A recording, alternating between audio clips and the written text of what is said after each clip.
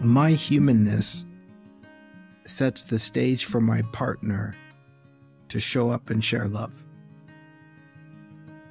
Right? Like if I was all, let's just say, perfect, there's nothing for her to do.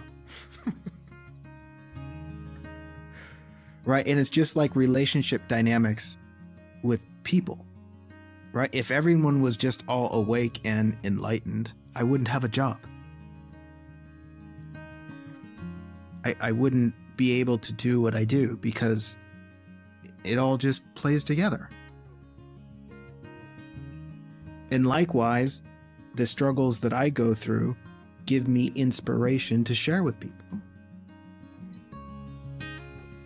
It all goes together.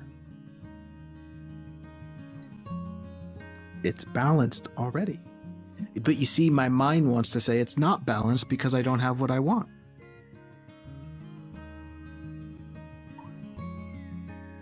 And that's the thing about everything that we're looking for. It's already there.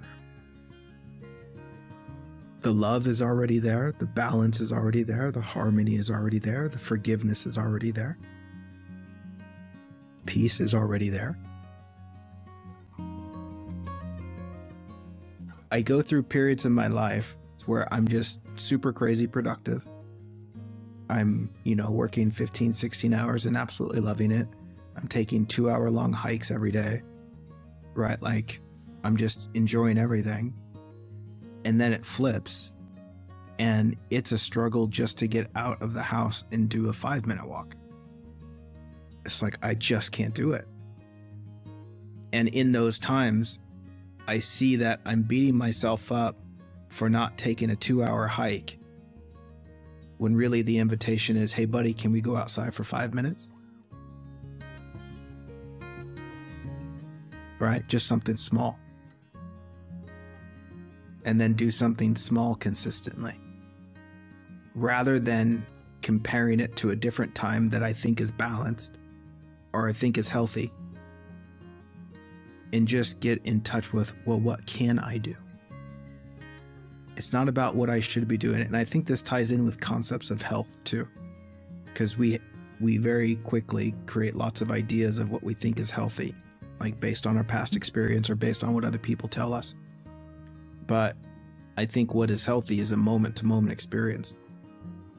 And you're going to have to find what that is for you, given, let's just say, to whatever degree of control you seemingly do have.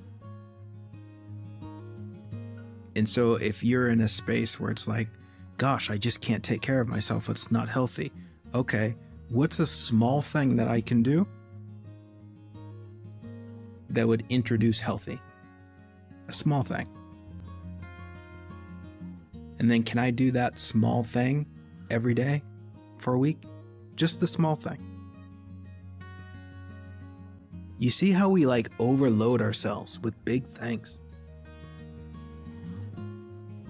Then one big thing becomes 5 big things.